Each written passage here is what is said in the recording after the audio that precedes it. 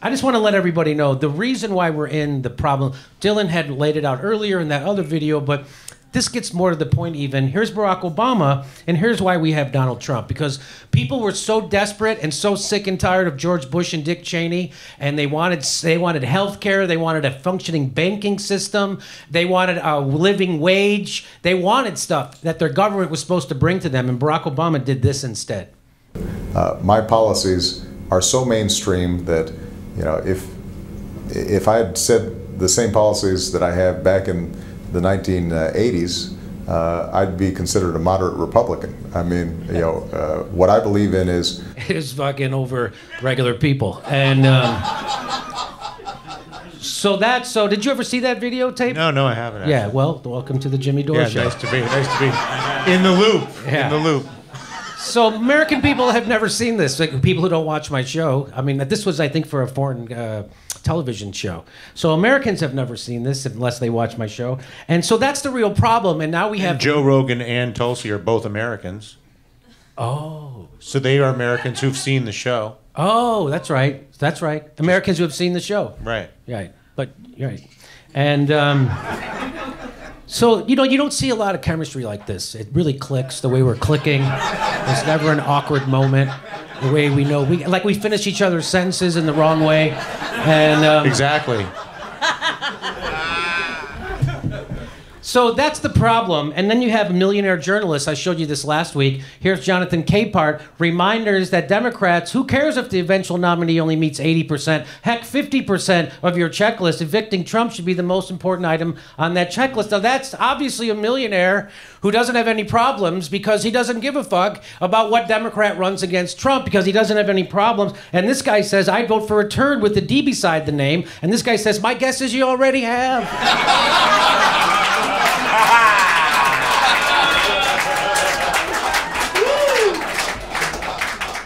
So to me, that's the problem. And that's all they have left. They forget that's how we got Trump. In fact, I tweeted this out. Chelsea's host is schooled by Tulsi schools a CBS host. And then underneath it goes, Tulsi has no shot, a wasted vote, and a vote for Trump. That is a fact. So now voting for who you want in the primary? You can't even fucking vote for who you want to in the primary? Now I can't vote. I have to vote for Joe Biden in the primary, or I'm voting for Trump. Can you believe people say that kind of stuff? The leverage of the political monopoly is sickening. Yes, it is. And now on to Bill Maher. Yeah. Fuck him. So now, I want to get the panel's opinion on this. Bill Maher only follows 39 people. And now, why would you get on Twitter and only follow 39 people? Because you're a douchebag who thinks that makes you look cool, because look how I have 1 million people following me, and I'm so uninterested in everyone. I only follow 39 people, and let me tell you something, those are the coolest fucking 39 people in the world, because Bill Maher follows them. You know who's cooler than Maher? Who? Dennis Miller. Snowden. Oh, Edward Snowden, he only follows one. One per. Well, it's a little different with Ed Snowden, and he's got... I know it is, but I don't think I haven't said anything for a while. I don't think the government...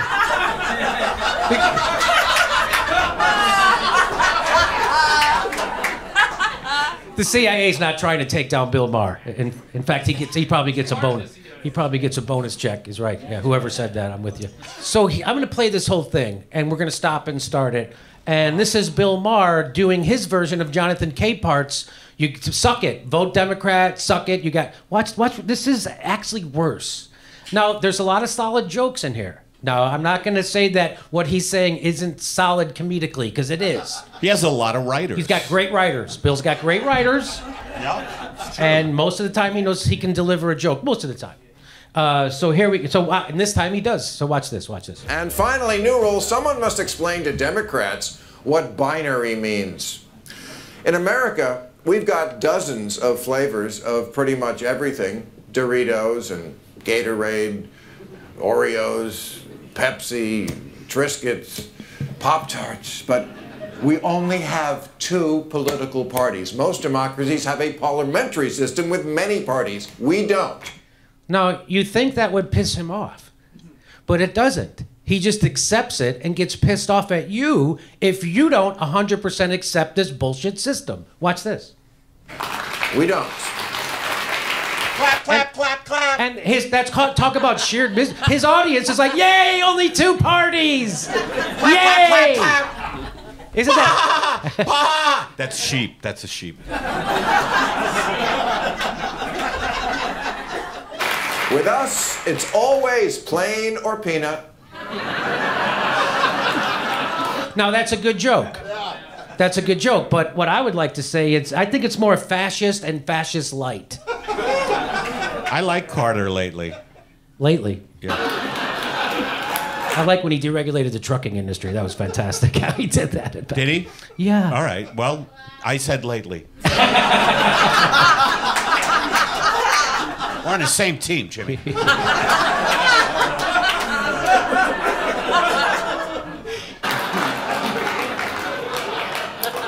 Cream or suppository. That's what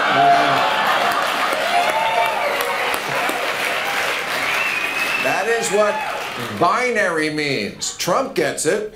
If you really like Donald Trump, that's great. But if you don't, you have to vote for me anyway. Whether you love me or hate me, you gotta vote for me. The question Democrats must ask themselves is, what would make a voter say, Trump's right, I don't like him, but I have no choice? Well, let's go down the list.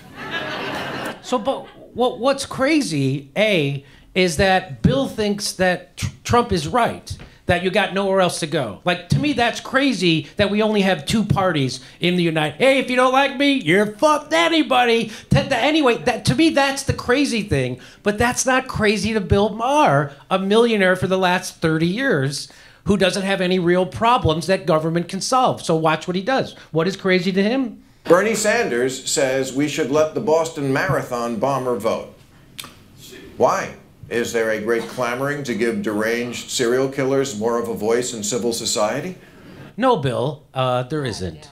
But what there is called a racist criminal justice system in the United States that over-polices brown and black people and incarcerates them at way higher rates than other people. It's called the new Jim Crow, which is how they've been disenfranchised, because once you're in prison, you can't vote anymore. So now we're disenfranchising poor brown and black people in the same way they did in the 50s and 60s with Jim Crow. We're just not calling it that. So Bernie actually has a forward-thinking solution to that problem that enfranchises people who have been disenfranchised from our criminal racist justice system, and now we have a way to fix it, you fucking asshole.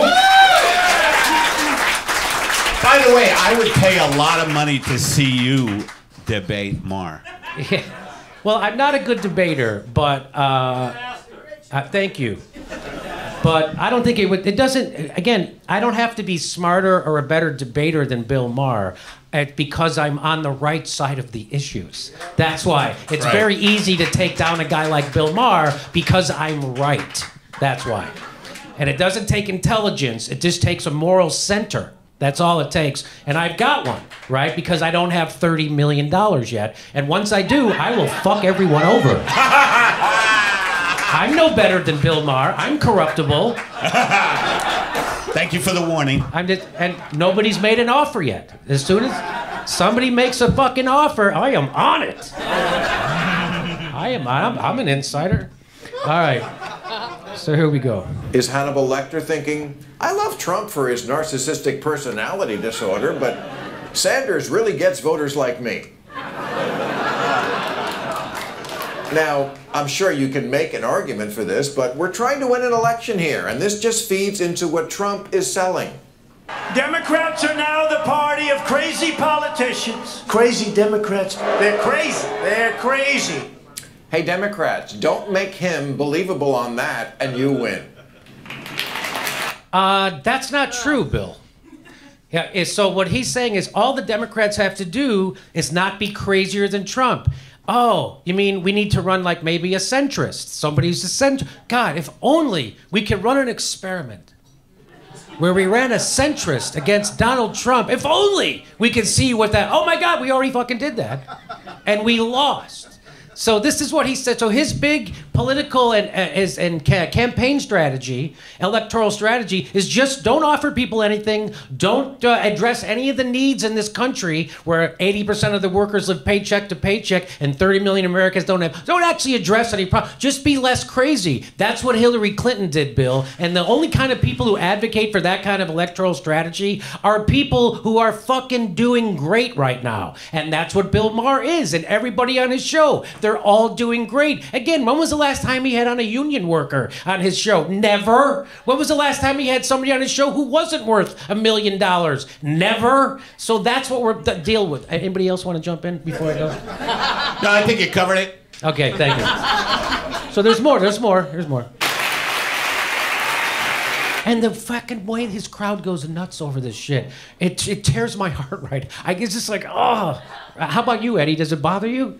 It's so, the Hollywood liberals shit, the phony liberals in Hollywood are really fucking disgusting, you know? Because they're the ones who reject my material. You know?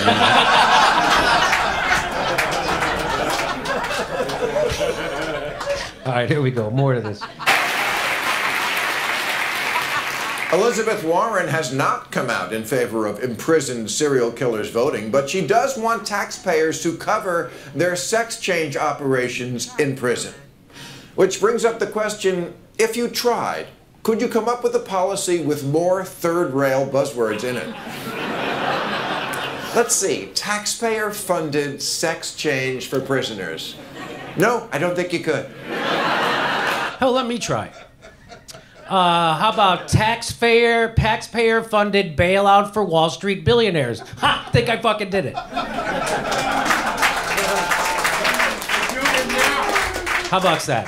How about that? Oh, and we're going to talk about it. Thank you for... It's coming. It's coming. Okay. And by the way, he's pretending like these are the platforms these people are running on.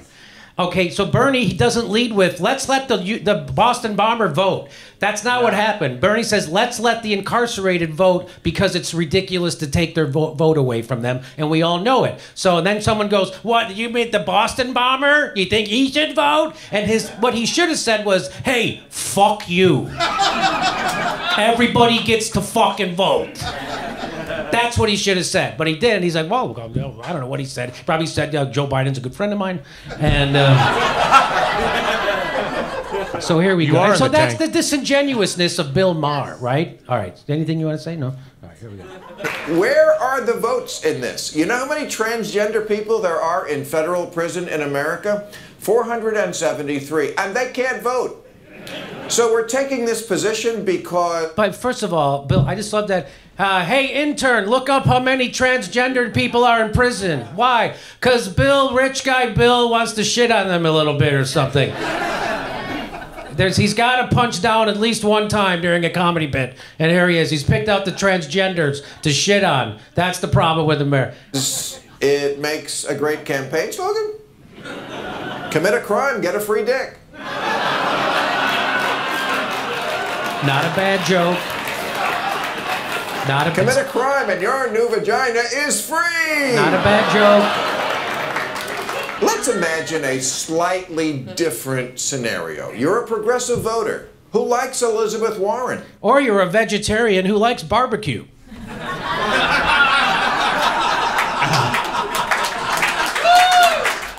You drive a Prius, hate guns, and buy kale in bulk. Again, these are okay jokes. But you find out that Warren does not support taxpayer-funded gender reassignment surgery for convicts. So, that's it? Deal breaker, you're voting for Trump now? Of course not. This is the binary thing Democrats don't get. Because apparently they never saw the movie An Officer and a Gentleman, where a drill sergeant forces Richard Gere to admit the same truth that Democratic voters need to face. I got nowhere else to go!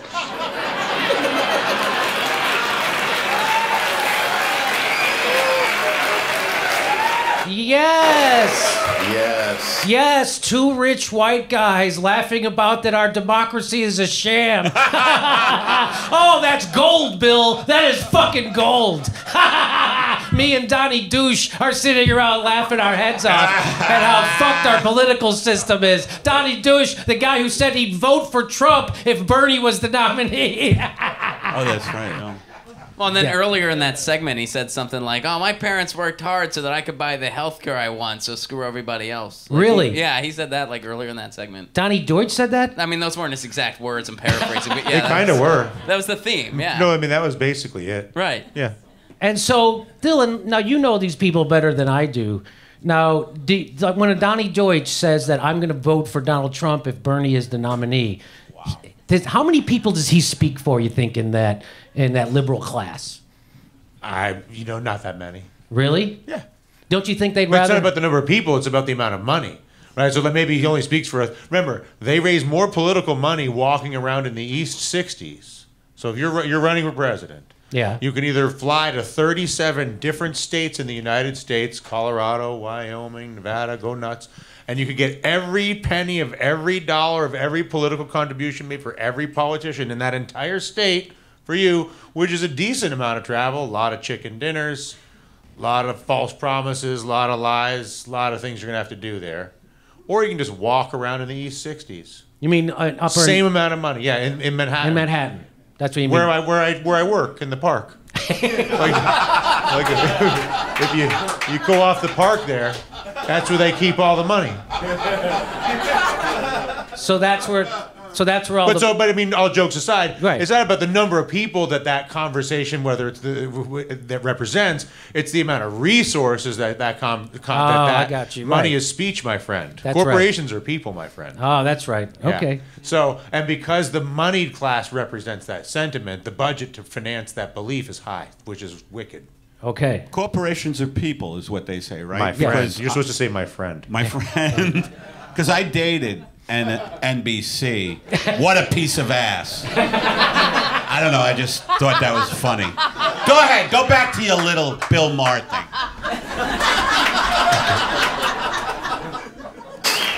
You hear that, Bernie and Elizabeth and Beto and the rest of them? They got nowhere else to go. So you can stop wearing your most divisive issues on your sleeve. Target sells condoms and lube, but they don't call it the condom and lube store. They hide that shit in the back in a locked case and call themselves Target. That's again good joke. Totally misses the point. He's not. He's fucking. He's again. Have you ever seen people cheer that we only have two parties in the system to work with? Have people, yes, 2 parties. We're so fucked. Wow, you could go to Norway. They have 7 parties. We're so fucked. You know what really pisses me off is that the comedy is good. Like The comedy is good. And to use comedy, Right, to push corporatism. prop up these fucking assholes. The system. He's using comedy the to prop up a system. 2-party system. Yeah. Comedy should be used, what you're doing, subversive. To That's undermine what- it, yes. Undermine the fucking system. Thank you. Burn it! Well, you know Burn what it I'm down. saying. What'd you want No, to say? like this entire segment could have just been called Contrarian for no reason whatsoever. Right, yes. Like, that could have been this entire segment, like the theme that he's Well, getting this at is here. more of you got to vote for the Democrat, and that's our winning strategy. Watch, it gets worse. Watch. Which frankly is not much better. Point is, instead of trying to make the people on the far left double dog like you, make some good people in the middle not hate you. People talk... Some good people in the middle. Good people in the middle. So, because the people on the far left are assholes, but the people in the middle, they're the good people. What the fuck? Is he titled again? Please, someone help me. He only follows 39 people. He doesn't know what anyone's up to. People talk a lot in this country about identity politics. Here's some identity for you. Only 46% of Democrats identify as liberals. Yeah, life doesn't end east of La Brea. Again, good joke, but Bill, I actually am literally east of La Brea right now. And I can tell you from over here, we still think you're a piece of shit who's fucking out of touch. East of La Brea, You're a fucking millionaire who doesn't know his asshole from a hole in the ground, and it's dumb thinking like you that got us Trump. And we'll get another one, and you'll probably blame Susan Sarandon or Molly Ringwald or somebody else with no money and no fucking power while you make another $10 million telling people to suck a dick and vote blue no matter who. Well, I say fuck you and fuck your show, because this one's better. And let me also say, 42% of the country consider themselves independents, Bill. Yeah, 26% of the country calls themselves a Democrat. So get your head out of your fucking bubble, you asswipe, because most of the people in the country aren't Democrats. In fact, the biggest voting bloc are people who don't vote, 100 million people. The next biggest voting bloc are independents, which 50% of them, according to a Harris poll, still approve of Donald Trump. 3 years of Donald Trump and Democrats resisting, and 50% of independents still approve of him. That's a failure of people like you, the liberal class, the corporate media, and the Democratic Party. That's who's failing. It's not people who are transgendered or people who want to vote when they're in prison. The people who are failing is the liberal class like you, Bill. Thank you very much.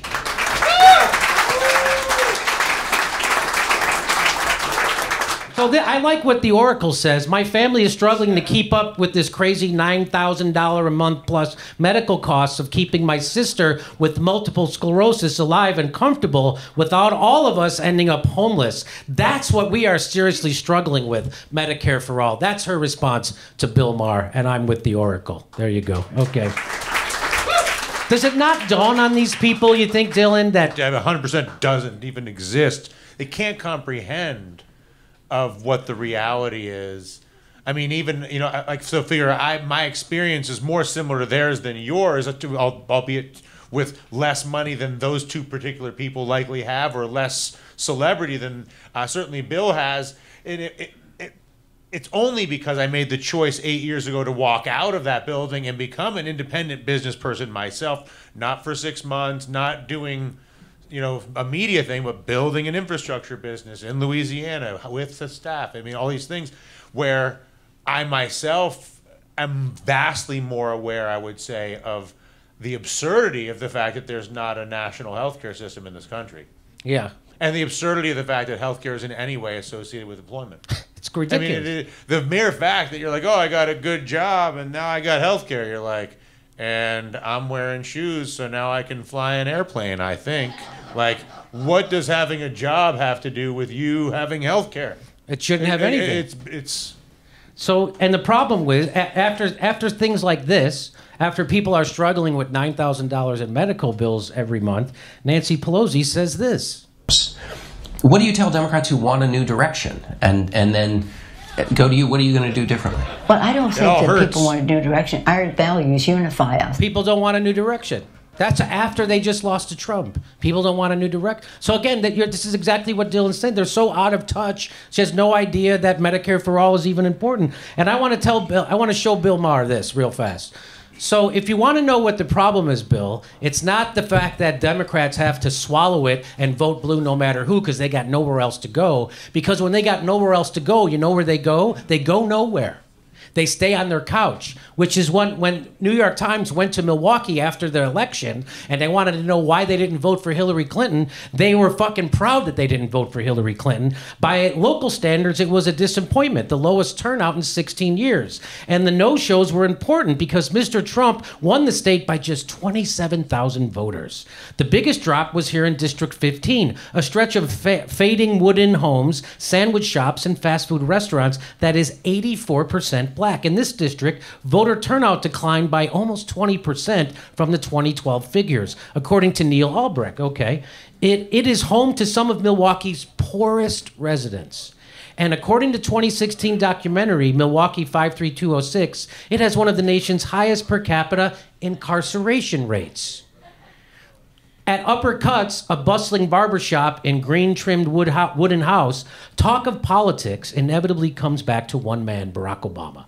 Mr. Obama's elections infused many here with a feeling of connection to national politics that had never been before experienced. But their lives have not gotten appreciably better, and sourness has set in.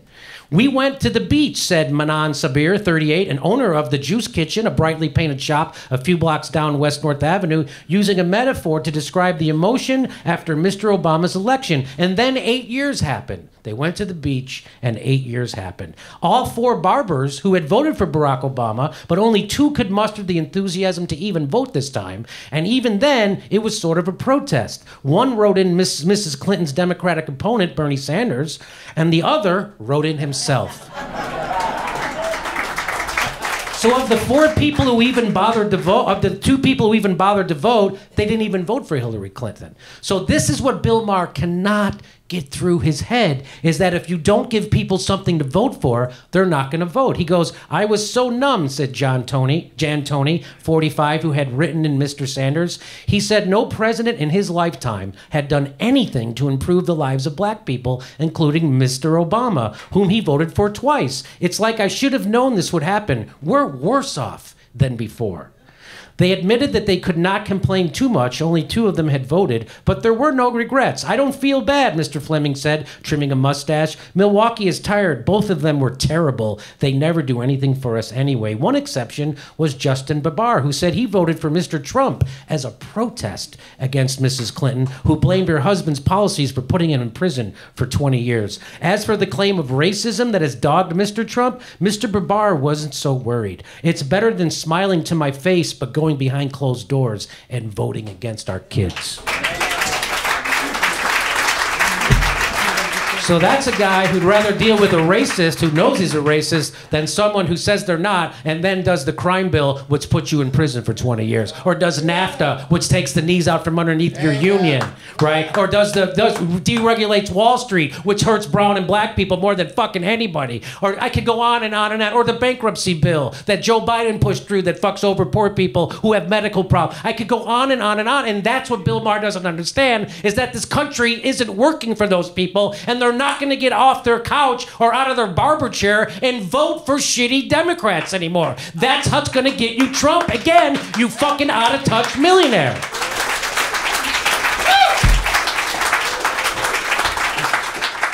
This isn't a Rubik's Cube if I can figure it out, right? If I can figure this out, it's not a Rubik's Cube, right? I'm a guy who smokes pot when he gets up in the morning, and I can figure this out. The problem is Bill also smokes pot when he gets up in the morning, and he obviously can afford better shit. Our next live Jimmy Dore show is November 5th in Buffalo, New York, November 17th in Philadelphia, and December 27th in Honolulu. Go to jimmydorecomedy.com for a link for all of our live shows and become a patron or a Jimmy Dore Show member at jimmydorecomedy.com/join and support the show. We give you hours of bonus content every week. Thanks for your support.